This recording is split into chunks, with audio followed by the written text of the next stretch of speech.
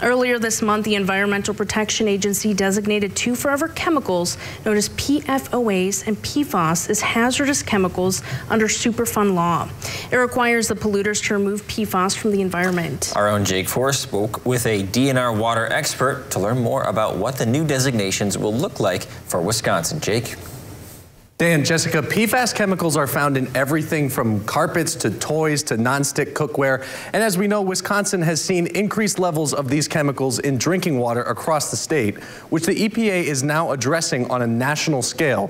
But the good news is that Wisconsin is much better suited to implement these new federal standards than many other states because of the work that has already been done. Think of them as dangerous chemicals that are very practical, and that's why they were made. But they don't break down in the environment, and we need to address it. With new regulations set by the EPA this month, the responsibility for cleaning PFAS chemicals from the environment will be shifted from taxpayers to the polluters themselves. DNR Public Drinking Water Specialist Adam DeWeese detailed how the DNR now faces the task of drastically reducing the presence of PFAS chemicals in public drinking water. Right now, the public water systems in Wisconsin are operating under state standards, and that level is 70 parts per trillion for PFOA and PFOS.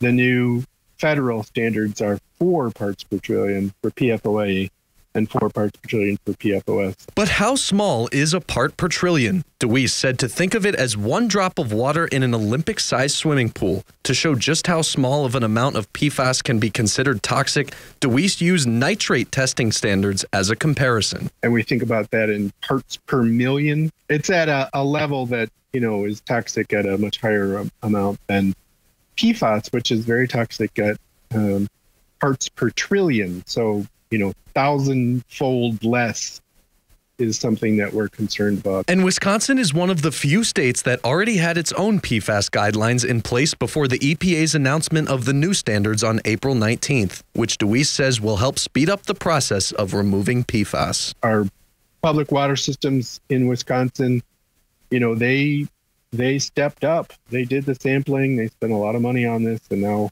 we're in better shape than most of the other states. And DeWeese said to know the water that you are drinking and make sure that it's safe, and ask your neighbors if they've had issues with their water. And if you're really concerned, he said to have your water sampled.